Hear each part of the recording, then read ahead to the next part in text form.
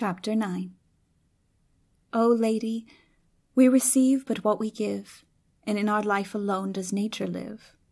Ours is her wedding garments, ours her shroud.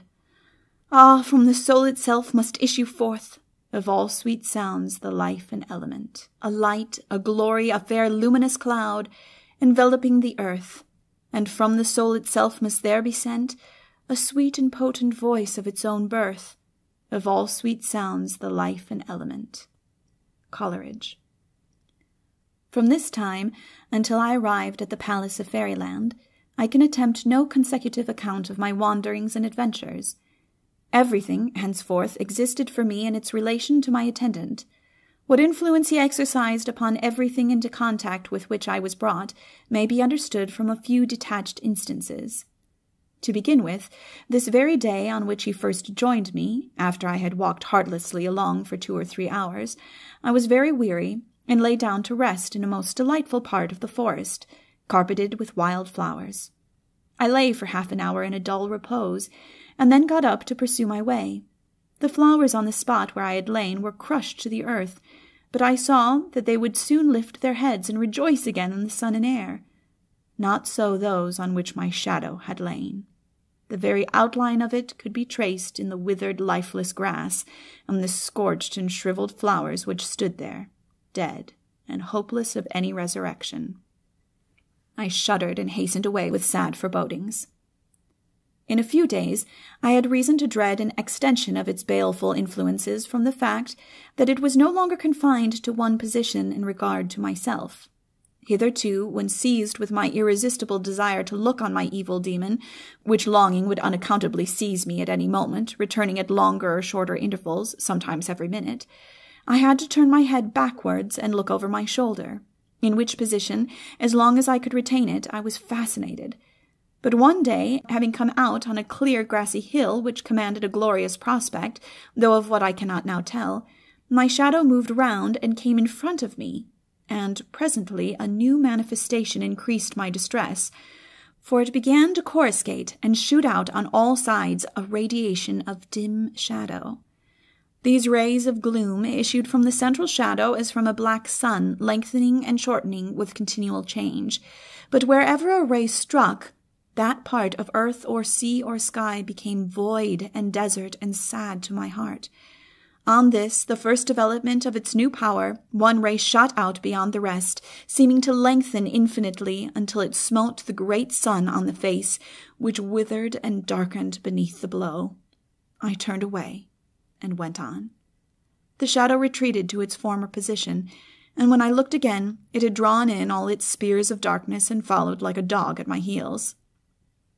Once, as I passed by a cottage, there came out a lovely fairy child, with 2 wondrous toys, one in each hand. The one was the tube through which the fairy-gifted poet looks when he beholds the same thing everywhere. The other, that through which he looks when he combines into new forms of loveliness those images of beauty which his own choice has gathered from all regions wherein he has travelled. Round the child's head was an aureole of emanating rays. As I looked at him in wonder and delight, round crept from behind me the something dark, and the child stood in my shadow. Straightway he was a commonplace boy, with a rough, broad-brimmed straw hat, through which brim the sun shone from behind. The toys he carried were a multiplying glass and a kaleidoscope. I sighed and departed. One evening, as a great silent flood of western gold flowed through an avenue in the woods down the stream, just as when I saw him first, came the sad knight, riding on his chestnut steed. But his armor did not shine half so red as when I saw him first. Many a blow of mighty sword and axe, turned aside by the strength of his mail, and glancing adown the surface, had swept from its path the fretted rust, and the glorious steel had answered the kindly blow with the thanks of returning light. These streaks and spots made his armor look like the floor of a forest in the sunlight. His forehead was higher than before, for the contracting wrinkles were nearly gone, and the sadness that remained on his face was the sadness of a dewy summer twilight, not that of a frosty autumn morn. He, too, had met the alder maiden as I, but he had plunged into the torrent of mighty deeds, and the stain was nearly washed away. No shadow followed him. He had not entered the dark house. He He had not had time to open the closet door. "Will he ever look in?" I said to myself. "Must his shadow find him some day?" But I could not answer my own questions. We traveled together for 2 days, and I began to love him. It was plain that he suspected my story in some degree, and I saw him once or twice looking curiously and anxiously at my attendant gloom, which all this time had remained very obsequiously behind me. But I offered no explanation, and he asked none. Shame at my neglect of his warning, and a horror which shrunk from even alluding to its cause, kept me silent, till on the evening of the 2nd day some noble words from my companion roused all my heart, and I was at the point of falling on his neck and telling him the whole story, seeking, if not for helpful advice, for of that I was hopeless, yet for the comfort of sympathy, when round slid the shadow and enwrapped my friend, and I could not trust him. The glory of his brow vanished, the light of his eye grew cold, and I held my peace. The next morning we parted. But the most dreadful thing of all was that I now began to feel something like satisfaction in the presence of the shadow. I began to be rather vain of my attendant, saying to myself, "In a land like this, with so many illusions everywhere, I need his aid to disenchant the things around me. He does away with all appearances and shows me things in their true color and form, and I am not one to be fooled with the vanities of a common crowd. I will not see beauty where there is none. I will dare to behold things as they are, and if I live in a waste instead of a paradise, I will live knowing where I live." But of this a certain exercise of his power, which soon followed, quite cured me, turning my feelings towards him once more into loathing and distrust. It was thus. One bright noon, a little maiden joined me, coming through the wood in a direction at right angles to my path. She came along singing and dancing, happy as a child, though she seemed almost a woman. In her hands, now in one, now in another, she carried a small globe, bright and clear as the purest crystal. This seemed at once her plaything and her greatest treasure. At one moment you would have thought her utterly careless of it, and at another overwhelmed with anxiety for its safety.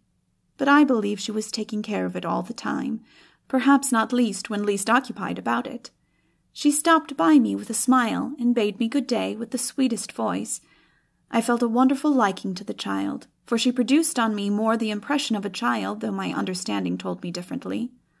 We talked a little, and then walked on together in the direction I had been pursuing.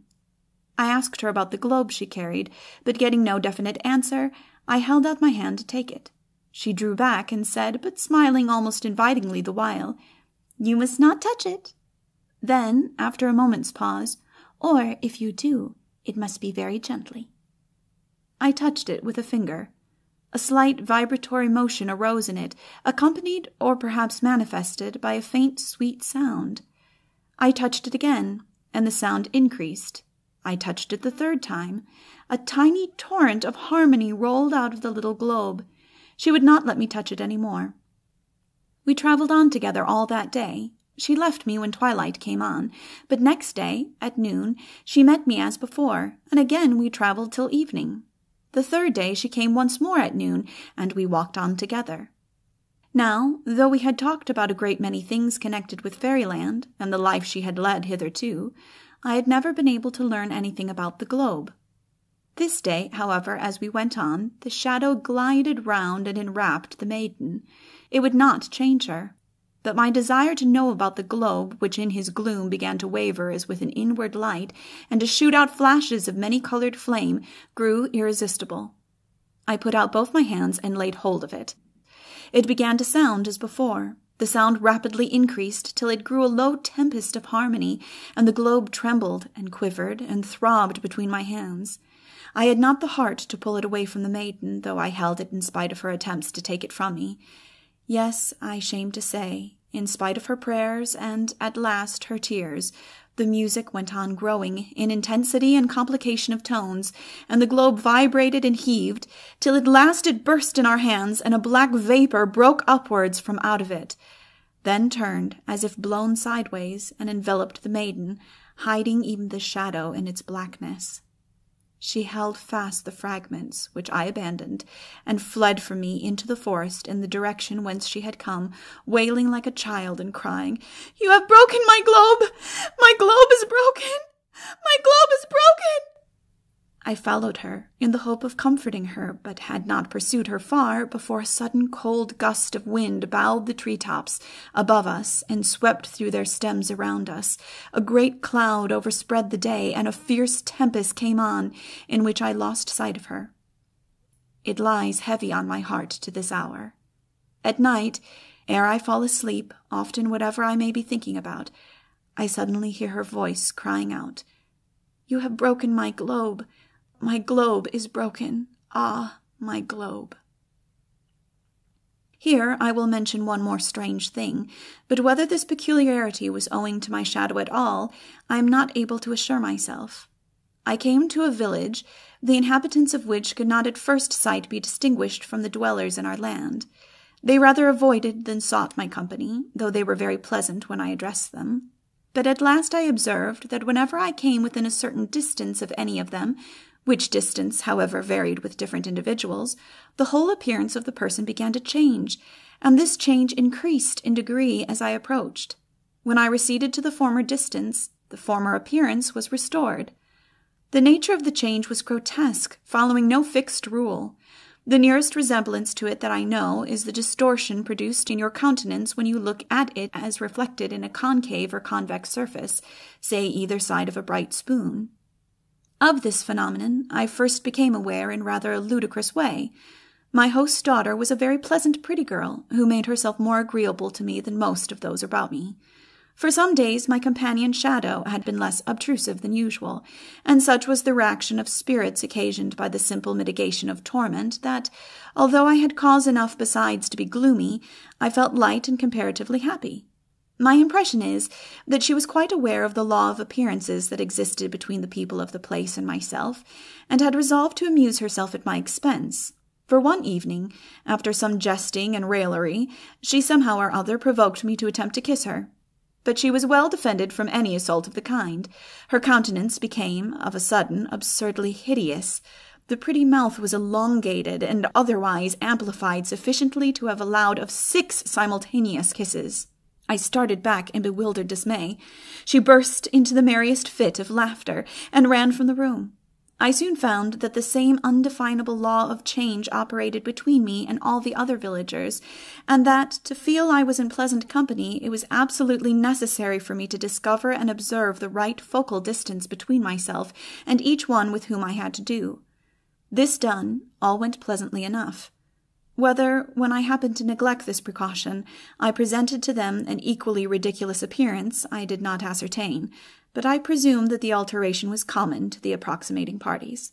I was likewise unable to determine whether I was a necessary party to the production of this strange transformation, or whether it took place as well, under the given circumstances, between the inhabitants themselves.